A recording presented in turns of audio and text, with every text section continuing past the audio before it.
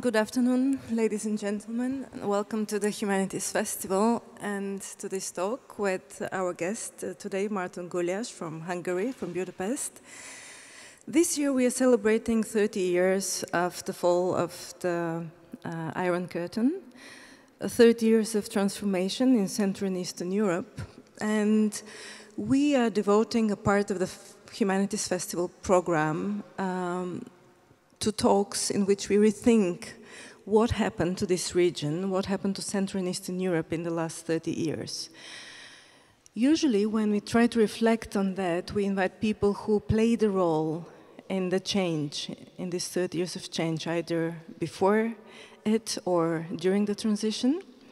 But this time, we decided to invite someone who is almost as old as the transition itself. He's just 3 years old, if I'm not 3 years older, just 33. So he doesn't have a memory from the communist Hungary. He only remembers the democratic or aiming to democratize or sliding out of democracy Hungary. Márton Gulyás was born in '86. He started, the way I know him is as a theater maker first, and as a manager of one very important Hungarian theater company, Creator. Later on, slowly he started, probably through the artistic work itself, but this will be one of my later questions, to engage more and more in civic action. So later on, he co-founded leftist political activist group Humán platform.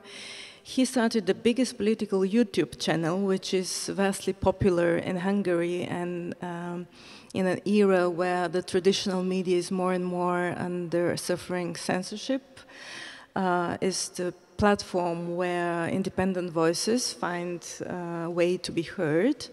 The platform is SLAME called. He's founder and activist of the Country for All movement, and something quite peculiar, he was recently declared by the Orbán government a national security risk. He's known for his political activism, also recently in relation to the threat to the Central European University, which Orbán wanted to push out of the country. So we have And he today, achieved it, actually. Yes, we have one of the more the most active young resistance voices to the Orbán regime here as guest tonight. Today, this afternoon. So I want to start, so to say, chronologically. What was the Hungary you grew up in? How do you remember the Hungary of your childhood, or the period when you, let's say, became 18 years old and already had the right to vote?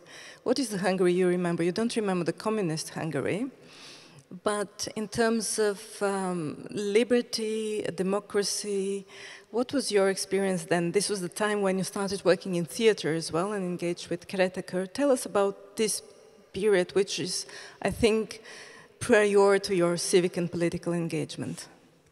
Okay, thank you very much for this warm introduction, and hello to everyone. I want to make just a small correction, not because I would like to correct you, but because I guess it's an important issue if we are talking about what went wrong with Hungary, that we didn't have communism at all. We had a state-run capitalism before the transition, and that's very important. And I guess what went wrong with Hungary, it's very much related to the previous state of the Hungarian state. And I have some memories back at that time. So I remember those marches around '98 when, for example, there was this huge demonstration on the so-called Hero Square, where the Hungarians were demonstrating against the demolishing of the Hungarian villages and other villages in Romania, orchestrated by Ceausescu. And that was a very huge demonstration, and we were there, and I have some tiny memories, or even I just have, I just watched too many footages about that time, but I have this memory inside me that, yes, we were there. And after the transition, I remember my father was and still a documentary maker, and my mother was a teacher.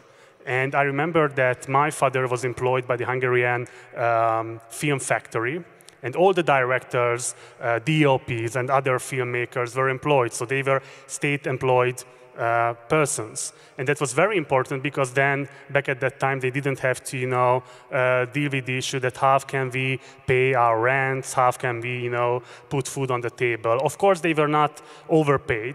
So but it was a decent salary, let's say that. And my father got unemployed after the transition, and he got depressed, and his mental and health status decreased unbelievably. So I remember my childhood memory of the transition is that my father is laying in his bed constantly and not even capable of moving. And my mother was the one who, hold the family together. And he was a teacher back at that time. She was a teacher, sorry, back at that time. And so I have a brother and a sister, so we were 3. And so she's a very brave and a very tough woman. But it's very important that back at that time, this role of maternity was not acknowledged by the society. So this was a norm. But from 2019, I recognized that my mother was such a brave and such a strong person who, during that economic crisis, during that political turmoil, was capable of doing what she had to do to keep this family together. So I really, really appreciate her efforts. And it had a political impact on my awareness and about my observation of our society, because on one hand, MTV came in with the commercials, with the video clips, McDonald's came in, and everybody was crazy about this, Western stuff. New movies came in, new shopping malls opened. So the first 5 years after the transition was this craziness among these middle class or upper middle class or urban people, when we were just observing that yes, more and more services are available, and we can buy hot dogs, and we can buy new clothes, and we can buy stuff. So this was this consummation period when everybody who had the necessary funds were really, really, really, how can I say, full with these options, and everybody was just about, yes, we are part of the Western society, finally. But after 95, slowly, the realization of the devastating effects of the transition came into, not the mainstream, because it came into the mainstream just after the 2008 crisis, but some circles of the society started to realize that no, transition was not about becoming part of the Western society. It was a history of 1 million people losing its job immediately. Who and where, no one knows, because no documentaries were made about it. Some documentaries were made about it, and some sociologists made some research on the field during it back at that time. But it was not a core agenda, a main agenda of the TV, of the academic sphere and stuff like that. So the Hungarian society completely lost the history of the transition of those people who were affected the most. And when I'm talking about 1 million people, it means that every family in the Hungarian society was affected in some way. But it's a devastating effect. It's not about, just, okay, I lost my job, but I will go to the job market, and I will apply and write a CV, and then something will happen. No, because these were factory workers, people who are undereducated or were educated to a completely different system and were used to completely different types of jobs. So they were not, marketable enough to get a job in a market society. And that was the problem, that no one dealt with the problem that, okay, we said that right now we are a liberal, capitalist society, but who owns the capital? And the capital was owned by a tiny fragment of the elite who, were part of the elite before the transition already. And they were in the position to both factories, lands, houses, and so on, and so on, and so on. So in the first 5 years after the transition, a dramatic change happened. No one realized, because we were absolutely, I'm not just talking about myself, but I'm talking about the generation which was in their 20s or in their 30s. I'm talking about my brother's generation. So they had this kind of feeling that, yes, right now we can go to, I don't know, Paris, we can go to Vienna, we can buy things, and we can have, you know, access to different TV channels, and Michael Jackson is singing, and, you know, we can go not just to the Plattensee, but we can go to the ocean and to the sea. So these kind of opportunities gave the society, or the tiny fraction of a society, the illusion of freedom, the spectacle of freedom. And it was very important that when we realized, or when this tiny fraction started to realize that this kind of a freedom is very, very limited to a very tiny fraction of the society.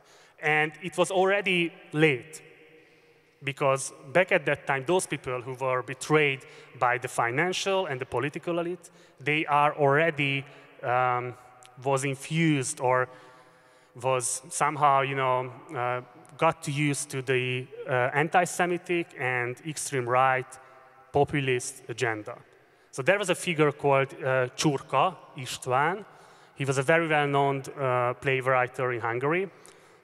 He was a good playwright, actually, so he had some great dramas. And he started his political career around the transition.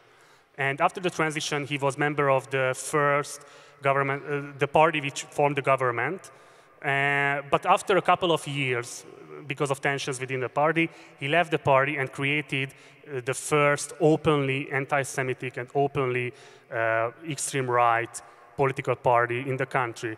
And he was very popular because he was not just talking about the Jewish conspiration, but he was talking about real issues, but attached the real problems, the real economic problems, with these conspiracy theories about international, you know, ruling of the Jewish people and so on and so on, and so on in Israel. And because there was no other language, no other narrative for the daily experience of those people who lost their jobs and lost everything which their parents had before, that's why anti-Semitism and that's why extreme right rhetoric and language was the only language available to express their crisis. I'm talking about the people. And it's very important because back at that time it was just, so everybody thought in the liberal side, in the so-called leftist side, that, okay, it's just an extremity. We don't have to deal with that. We just have to say that this is not acceptable. Of course it's not acceptable. But when you refuse to talk about the issues, when you refuse to talk, when you refuse this kind of a talk, then you refuse also the issues. No one dealt about job losses, closed factories, collapsed markets from the liberal side, from the leftist side, because they said that this is the way we have to go through to create a liberal and capitalist society, which is the ultimate reason why we made the transition. And of course, in the 50 or around 95, it seemed that really, yes, really, it's really just a tiny fraction of the society. But it was not.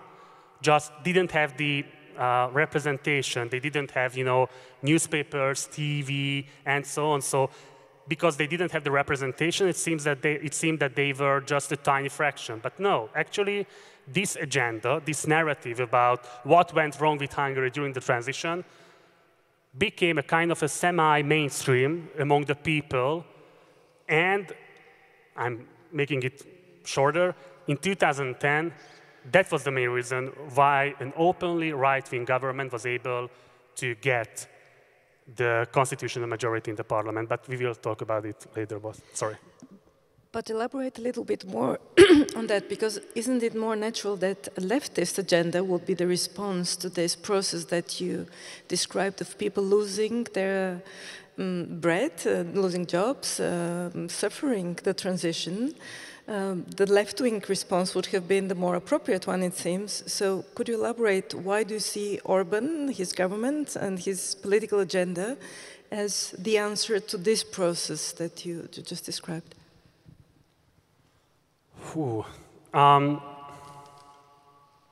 Is it about pride and not about really well-being of people? Is it more about their pride of being Hungarians?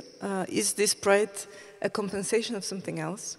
Look, if you are poor and if you realize that you have absolutely zero chance to go, forward, and you see that your kids will get less than you got, and you got already very much less than your grandparents got, when you see that, yes, the land and all the major parts of the Hungarian economy was, on one hand, bought by the Hungarian, elite from the so-called socialism, or on the other hand, bought by multinational companies and foreign investors. So if you see that, yes, this country is completely, and sorry for my expression, but fucked up, then the only thing which you can rely on is pride. So that's it's one of the simplest, phenomenon. So we have a dysfunctional healthcare system, we have a dysfunctional schooling system, we have a dysfunctional society in general. And I'm not talking about the current nature of the society, I'm talking about what we had before 2010 already. So the state media, the public media was biased, of course, hugely biased. Of course, corruption was on an extremely high level.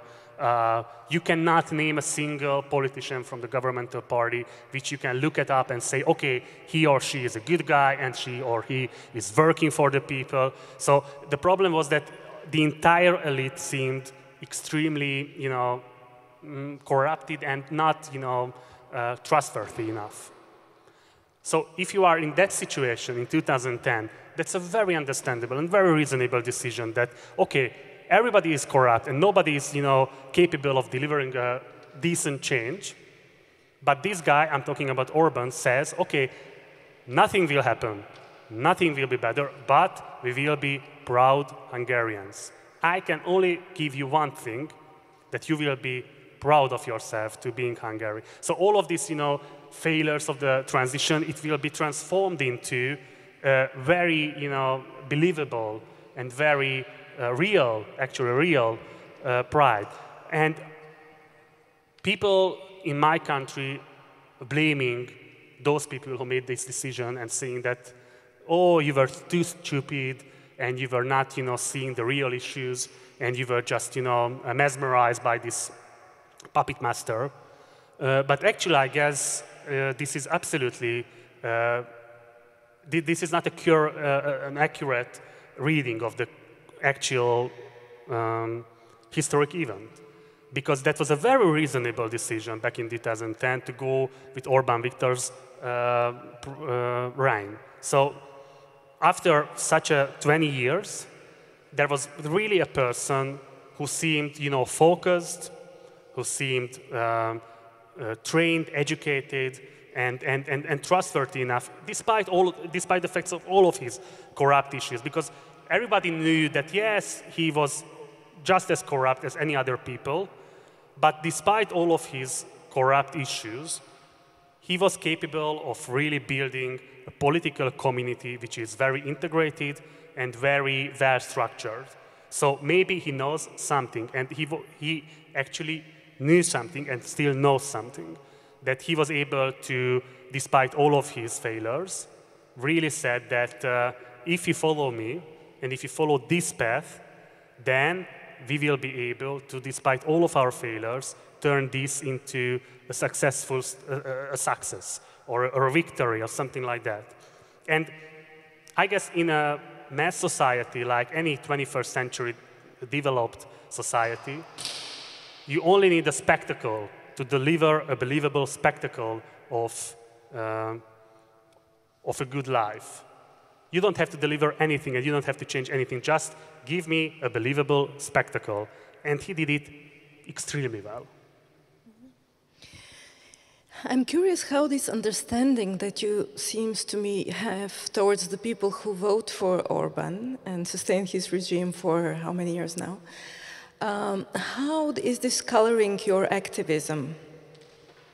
Tell us now about how you engaged in your resistance. When did it come?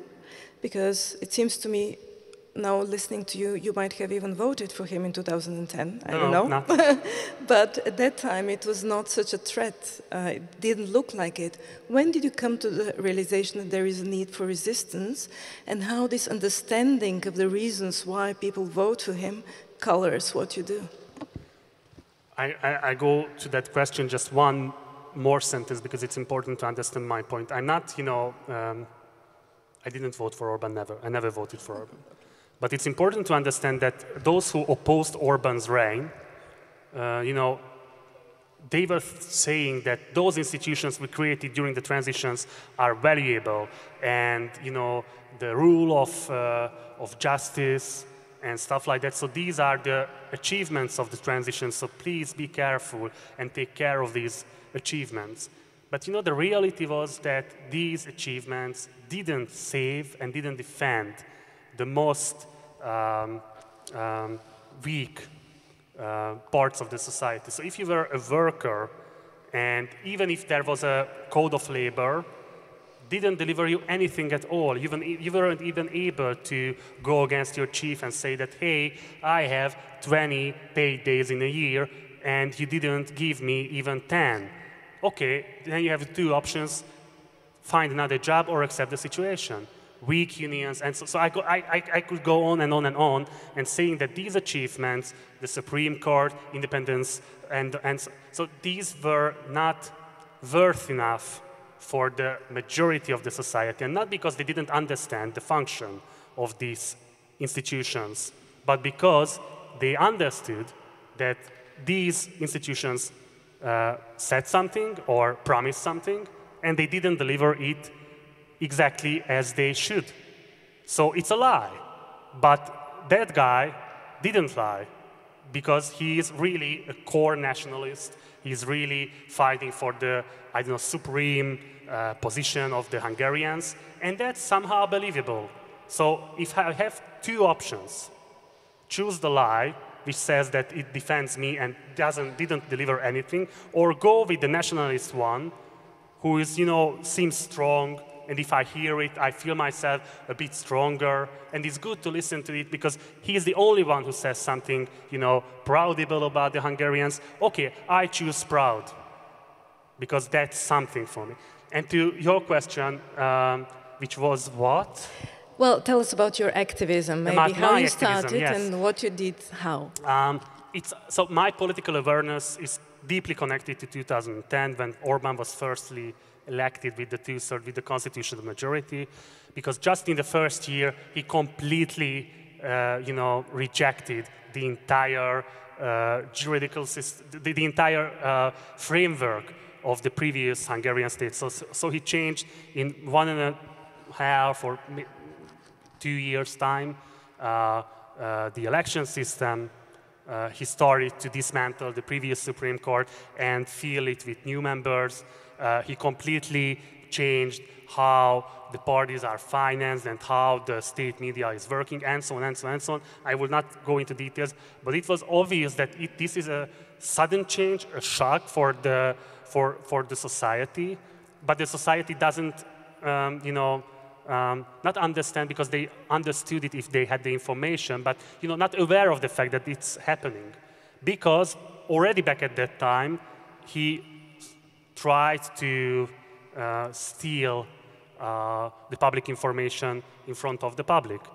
So if you own the public media, and right now the public media only deliver the messages of the government, just a tiny, really tiny fraction of the opposition information are reaching the people, and I don't know, just after 10 o'clock p.m. So it's not, fair representation for the opposition. So, and if you are owning the commercial media too, if you are owning the newspapers, if you are owning the local media too, that you cannot talk about the freedom of the press, and you cannot talk about that people have access of of different information, because they have only access to one narrative, and this narrative is created by the government. And it was very obvious at the end of 2010, just half a year after he got first in power with the two-thirds majority. So that was the time when I was the production manager of Chalk Circle Créateur, and it was a sudden shock because we were an independent theater group, and it meant that we were relying on Hungarian state funds on one hand, but on the international funds as well, because this was the structure of the budget. And it was already obvious that they will decrease the Hungarian funds, and it happened. It was almost banned for Créateur, for example, completely removed. So it was obvious that we have to do something. On one hand, it was a. I know it sounds too martyrian, but it was a kind of a civic duty. And on the other hand, it was a absolutely personal feeling that, okay, if we won't fight back, we will be erased. So first, I organized a demonstration when the new constitution was passed in the parliament, and then I joined two different groups, and Créateur, Chalk Circle also joined two different groups. But long story short, the outcome is 3 constitutional majority in a chain, so after each other. So if you are asking me that why people are going still with Viktor Orbán's government, and is it a fair outcome of the election? First, I said no, it's not a fair outcome of the election because there were many frauds and many cheatings, actually documented cheatings. So, for example, when Alexander Van der Bellen was elected as president, maybe I'm not correct, but there was 2 rounds, and the first round was erased because of an open envelope or something like so, a tiny thing. And in Hungary, it happened that in just one voting district, and there are 106, but just in one voting district, it was documented that 1,000 double nationality people, Hungarian, Ukrainian double nationality people, were transported from Ukrainian villages to the Hungarian soil to vote. It was documented, so I'm not talking about rumors, I'm talking about actually filmed interviews and transportations. And the court said that yes, it was a cheat, it was a fraud, election fraud. But why should it be a fraud? They have the right to vote, don't they? They have the right to vote, but it's illegal by the Hungarian law to transport anybody to vote. So if if I, as a, I don't know, Budapest citizen, would pick up, I don't know, a bus and fulfill it with people, and I would just like to help them, it would be illegal. So it's not legal because of different reasons, and I guess it's a good system. But the point is that the court said, the highest court said that okay, it was a fraud, it was a cheat, but nothing happened. So they didn't dare to say that okay, the election in that voting district should be repeated. So that's the problem, that we are living in a society where the obvious, cheats and frauds have absolutely no consequences at all. And I guess it resonates much with the Austrian society, because back at that time when this Ibiza tape came out, I'm talking about myself, but I saw that, okay, FPA will never, so it's impossible to live it through, so to survive after such a disastrous corruption scandal, taped, so not just, rumors, taped. And it seems that there will be a new coalition among them. So it's very devastating that Hungarian societies got too used to corruption as a normal phenomenon, but it seems to me that even an Ibiza tape doesn't make a change in such a society like the Austrian one. You have been involved in organizing many actions, platforms, activist platforms. I'm very much interested, these are probably one-off events sometimes, like there is a crisis, like with the Central European University, you're mobilizing people. I'm curious, what is the number of people that you managed to mobilize. Is this the massive? Are you representative for your generation? Do you think that you're changing something, that you are giving voice to many people like you? Or is it kind of a voice in the desert, as one can say? It's a very two-faced thing. Because yesterday there was also this Fridays for Future demonstration in Budapest, and we have equal numbers with yours. So we had also 7,000 or 8,000 people or young kids on the street, and it was the same in Vienna, I guess. I think more. More? I think they said 8,000? How much? 30,000, I think. 30? Something this, I heard 8,000. Okay. No. Okay, you're better. Okay, yeah. But the thing is, in Hungarian terms, it's a huge number, and especially about teenagers. It's really a very inspiring phenomenon. So it's great, I think. But on the other hand, just a day before this climate demonstration, an extreme right-wing attack occurred in the 8th district against a Jewish community place where an LGBT event was happening. There was a screening, a closed event, so not even promoting homosexualism, or I don't know what's the term for it in international right-wing circles, but the thing is that this right-wing, extreme right-wing, neo-fascist gang occupied the space, plugged off the projectors, and used their banners to say that stop doing this propaganda event.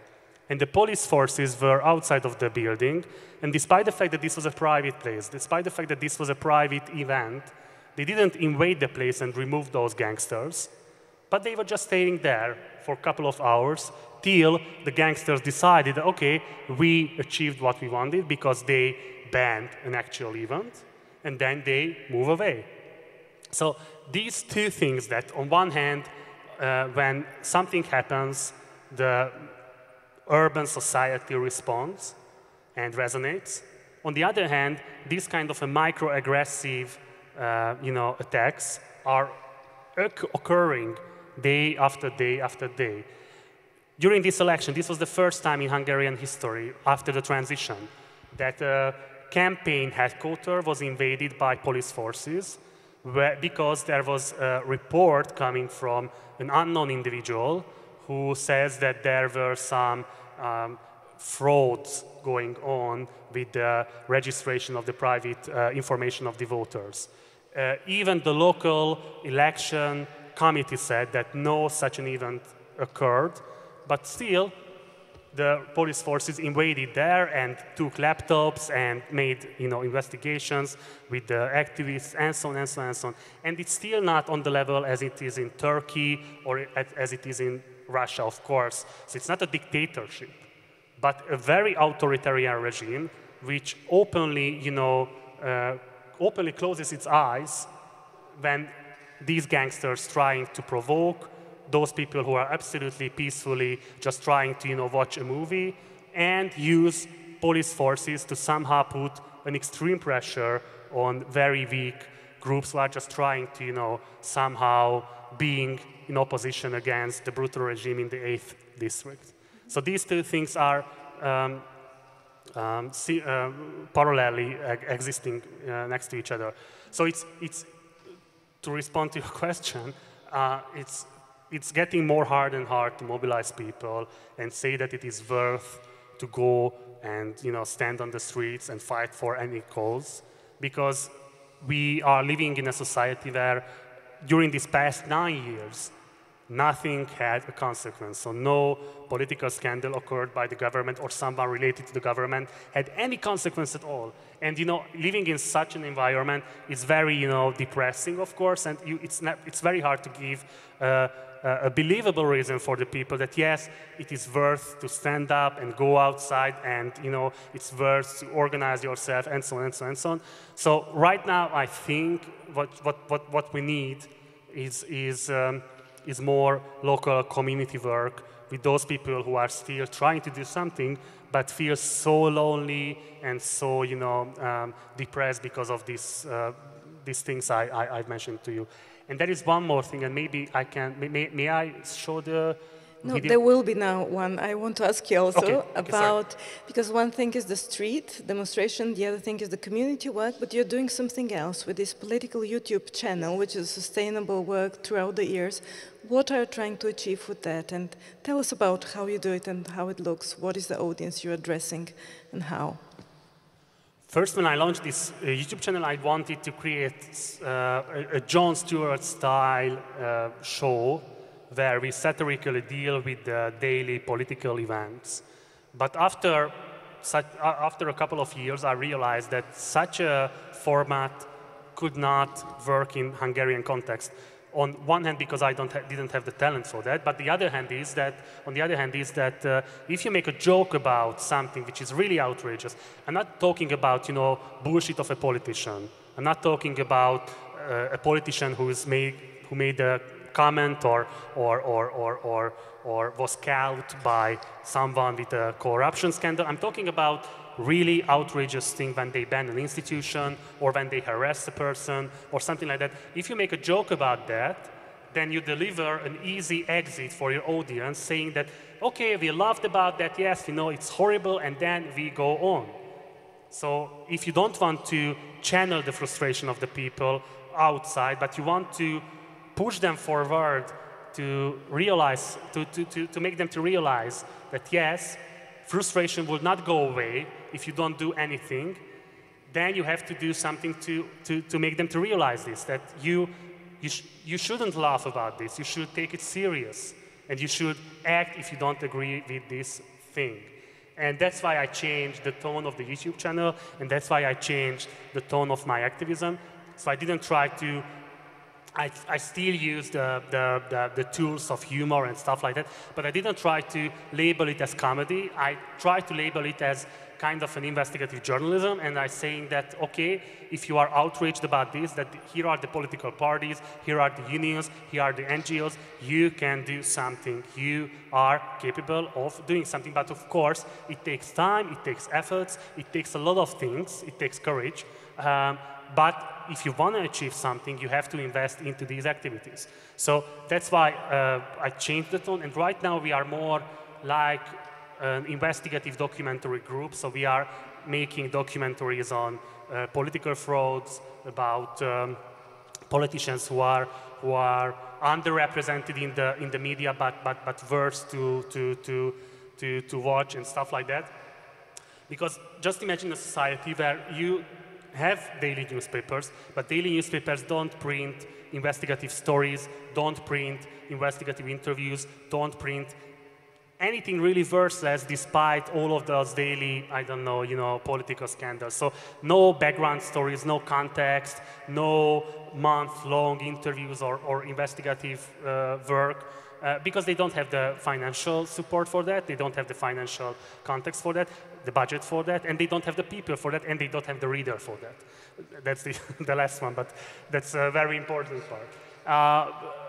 And on the other hand, there are no TV channels who do that, or no radio stations who will do that. There are only a tiny fractions of internet news sites which are doing that, who are under a lot of pressure, who are under a lot of financial pressure, because of course if you are in such a power like Viktor Orbán, you can easily say to companies that if you buy advertisements at that certain media group, then there will be consequences. So it's very important, just one example, sorry if I go into tiny details, just shut me off. That when there was a big scandal with Deutsche Telekom in Hungary called Hungarian Telecom, and the CEO was removed and the new guy was elected. And this new guy was the CEO of Hungarian Telecom for such a long time, for almost 10 years.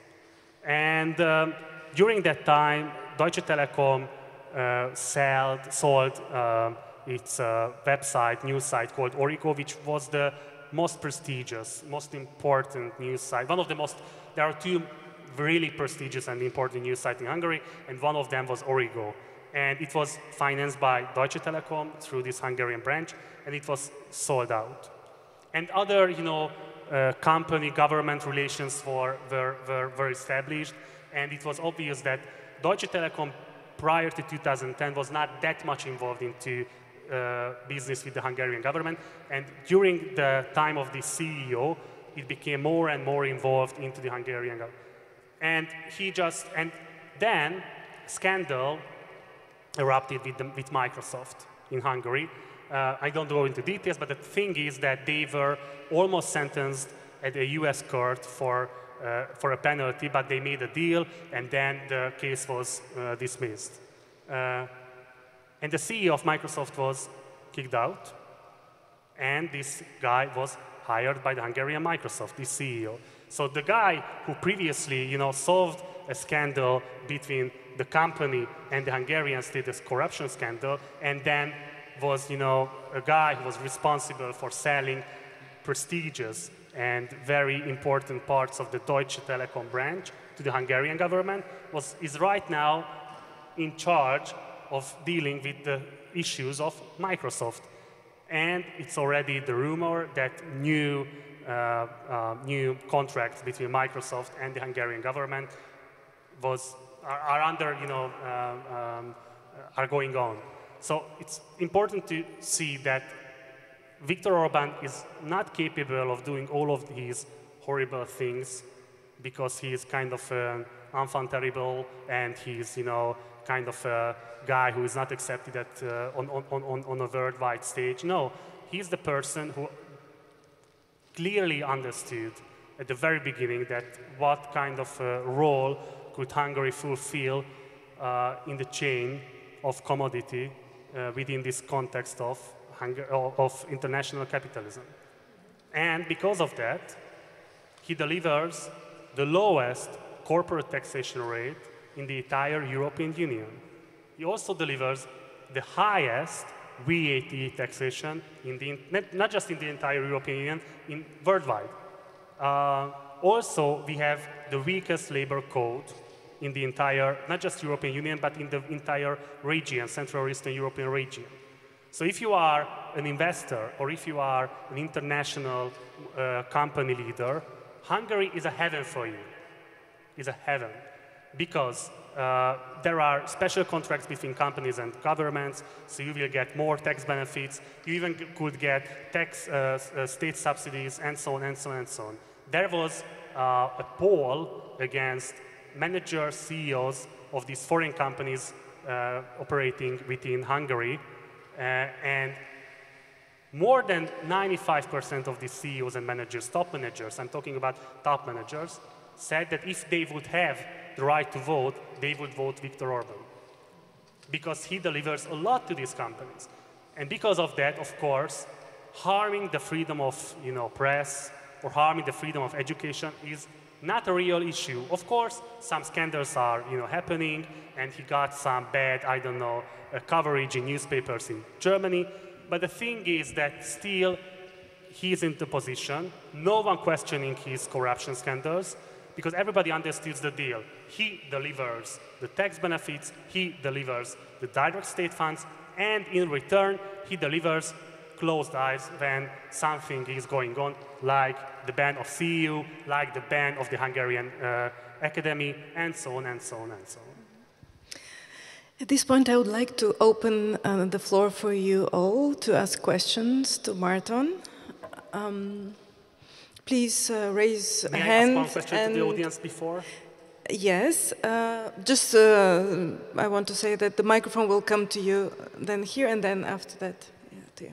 Just one short question. Sorry, sir. Is there any representative on behalf of the Hungarian government here in the venue? Please raise your hand. No one, really? And this is the first time when I'm presenting something in front of a foreign audience, because in the Netherlands, in France, in Germany too, always they are delegating someone from the local embassy. So, well, I think we should improve. We are probably not seen as an important venue. You don't advertise well on Facebook. We should work on that. Sorry, sir. Yeah, hi. Ivan Vejvoda from the Institute for Human Sciences. I wanted to ask you a question about how you see the responsibility, and it goes along the lines of what Dessy was asking you, the responsibility of the social democratic governments and their inefficiency in delivering social benefits, to speak simply, that then led to voters saying, well, these guys are for nothing, and as you eloquently said, Viktor Orbán seems to be our solution. You know, when Gyurcsány's sentence was revealed, oh, you know, we lied about this and that. So responsibility of social democracy. And second short question, how's your father? You have to shut me off because I will go into details and then you have to... Don't go into details because I think there will be many but, questions. Okay. There are two more waiting. First response. Last year there was a national election in Hungary. And the candidate of prime minister of the left was a guy who was a strong, you know, a vocal supporter of minimum income. That was his core issue for years. And when he became the candidate, he didn't say a single word about that. He just talked about, you know, change. He's right now actually the candidate for mayor of Budapest, so hopefully he will be able to cast the position. But the problem is that the Hungarian so-called Socialist Party, actually it was never a socialist party, that's a problem on one hand, not even a Social Democratic Party.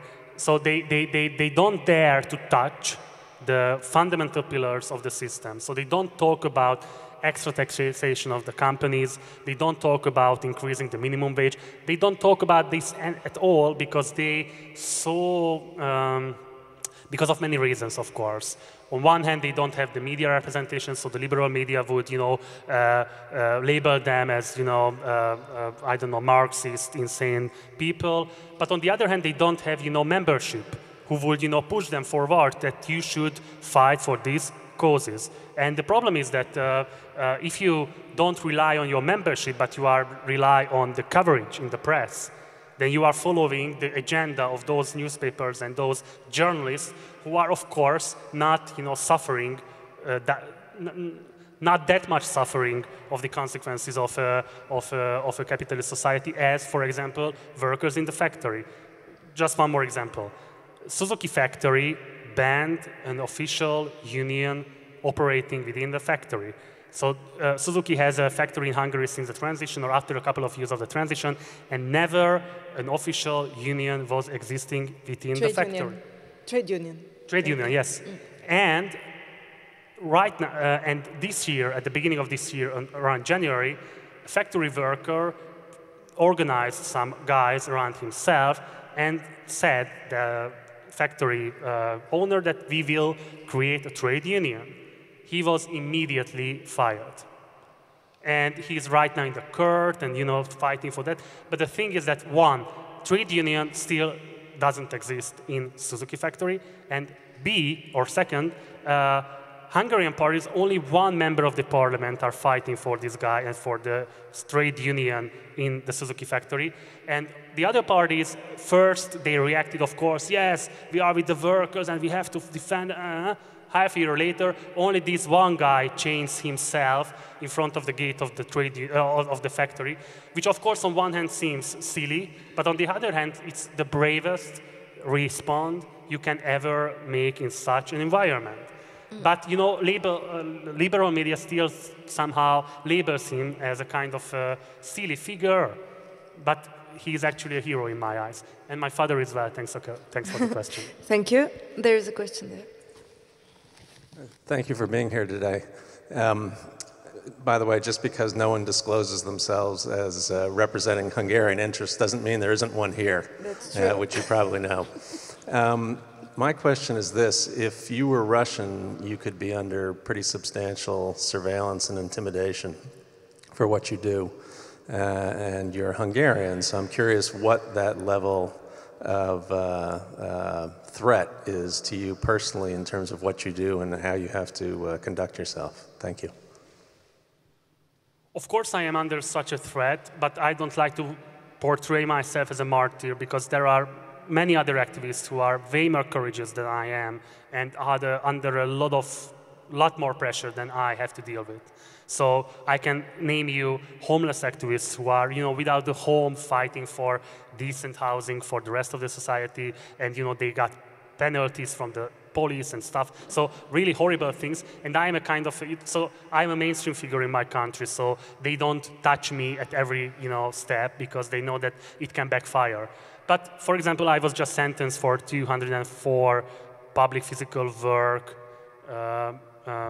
a couple of months before. But for example, it's a great opportunity to me to go to the eastern part of the country and spend my penalty there as a public worker in a mid-sized town where the Roma population and the non-Roma population have great tensions among themselves, and we will create a documentary about this entire experience. So I can use these kind of a penalties as chances or opportunities or open windows to make something out of this. And the real threat is not coming from the state directly. The real threat is, for example, because I'm working as a communication expert or even sometimes a political advisor. And for example, companies started to offer me contracts where they openly admit that if I'm doing any political activities during, I don't know, during the time or the period of our contract, then I will not just lose the fee, but I will pay a penalty for the company. And I asked lawyers that, please, is it legal really? So could they do that? And yes, they can do it. So my only chance to be contracted and get the necessary salary or income which I need to, for example, sometimes not being politically active, because that's the only income I have. Wow, very effective. Question there, and then two. Okay. Shall we let's collect 3 questions and then you try to address them all. Yeah. Hi, my name is Aga Kościuszka and I'm working in Polish Academy of Science. I'm from Poland, and I feel you so well. And it's really scary because this is the same what is happening in Poland right now. And so the half of the nation is voting for Kaczynski and his party. And the half of the nation is asking a question, how the hell is this possible? And we don't understand what they're doing really, because they're doing terrible things. We also have these scandals almost every week, and nothing happened. Like, there's no strong opposition. And also regarding to your satirical canal. And so we were famous, Poland was famous in communist times for its opposition and also for its satirical opposition, for its jokes about Communist Party. We don't have it anymore.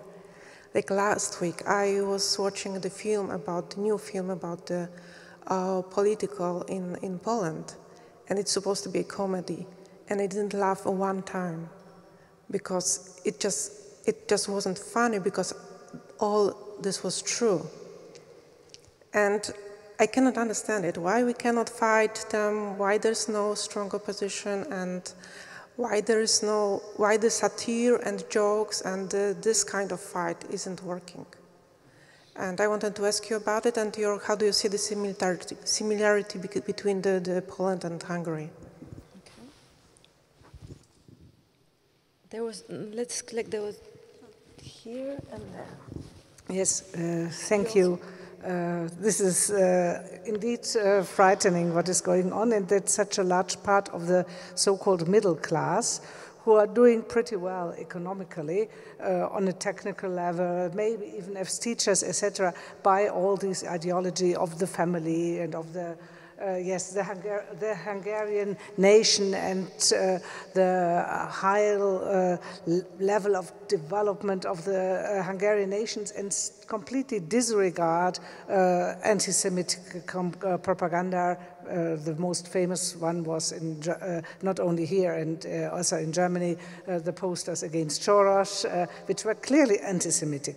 And if you address them, I have some relatives in Hungary, they feel very annoyed.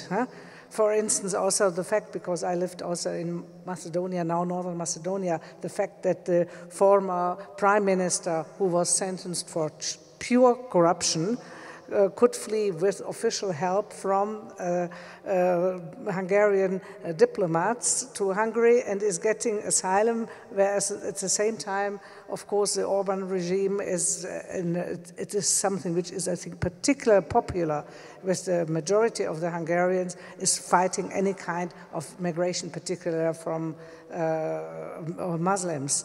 And the question is? The question is, how could it happen that particularly this middle class is accepting this? Okay, and there's another one there. I'll be brief. My question relates to what was the motivation in you moving from art to activism? I understand when you lose funding, it is a structural problem, but also the power of art. Art can also talk about certain things, and especially I've seen and appreciate a lot of your work through the theatre, has a power to communicate a lot of the ideas that you're trying to do right now. And secondly, would it not be worth considering fighting the system not from within but outside? And that's something that might help you with funding and maybe getting more sympathy from the outside world. Cool. Thanks for all the questions.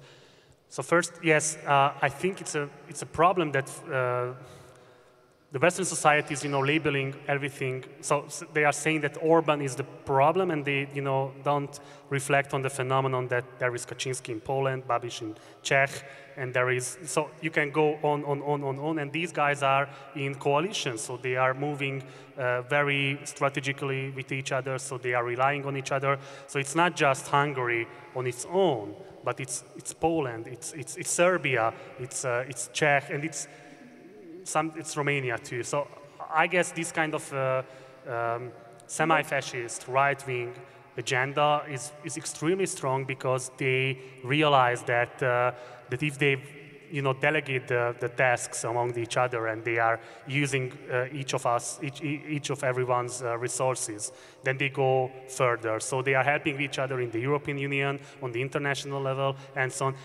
There was this corruption scandal in the US that the Polish government hired an advertisement agency who was responsible for, promoting the greatness of Poland, and then it turned out that it was a corruption scandal related to a historian who was a member or a close friend or ally of the government. This is the Hungarian model. So it was just adapted by them because Hungary also used these American ventures to bribe money and steal money and stuff like that. So there are a lot of similarities, but one difference is very important, and that's why I sometimes envy you that you still have a very strong opposition parties, relatively strong, in the context of the Hungarian parties. So they are still capable of mobilizing people, and you had this kind of a breakthrough on the municipality level. So there are opposition-owned cities in the countryside, which is important because that doesn't exist in Hungary. There will be municipality elections in 2 weeks' time in Hungary, and maybe that will happen too in Hungary, finally, but there is a very little chance for that, and there is a greater chance that this total reign of Orbán Viktors will continue, not just on the state level, not just on the governmental level, but on the municipality level too, because he established his power in the municipalities back in 2006. But we can talk about it later personally. Okay, next one was your question. The middle class. The middle class. Yeah. I guess it's very easy. They have flat taxation. They have huge subsidies coming from the government, the middle-class families. They are subsidizing the children if you have a certain income, a certain wage. So middle-class families are in a better shape right now than they were before 2010. So they are really,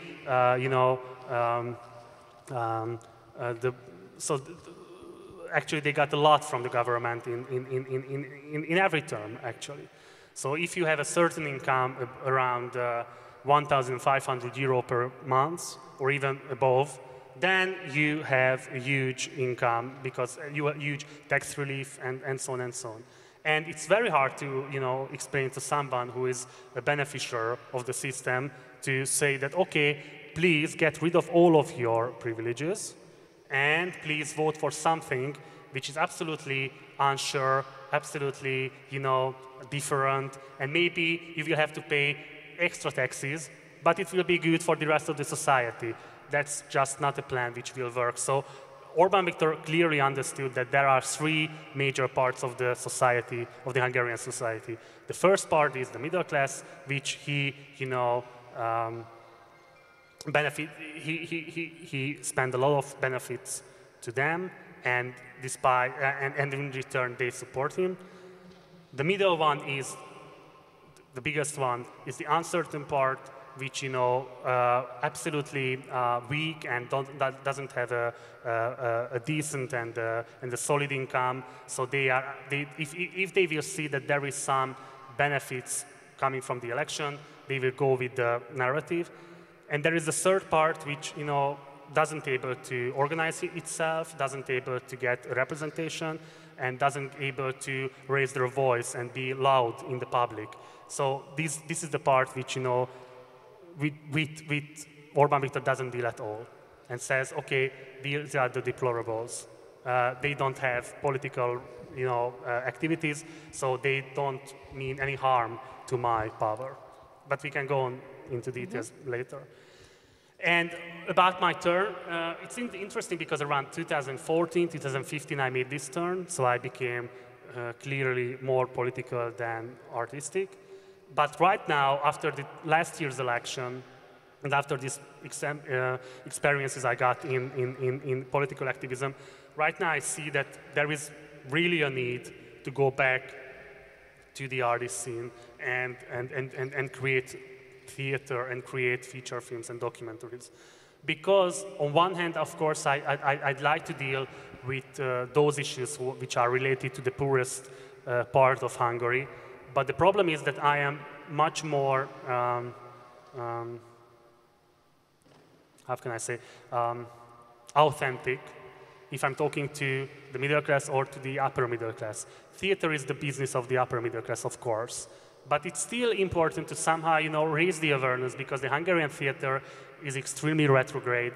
So it still deals with issues which are absolutely not, conscious with the current context.